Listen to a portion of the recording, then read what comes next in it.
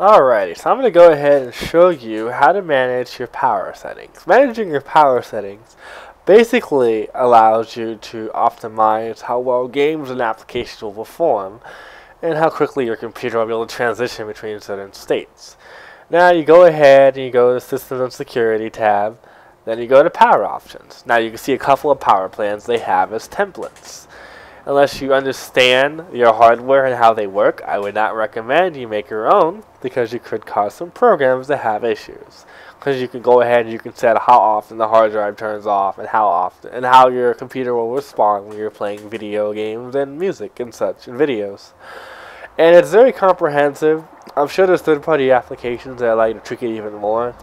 But for me, I never really had more issue besides just turning this to high performance and then just tweaking a good computer in general on the hardware side. They have three other power plans. So if you have a laptop or a desktop or you have a UPS or you want to just use a certain amount of power, you can limit it from here and you can also turn it up from here. That's about it. And it's really up to you to learn the power systems.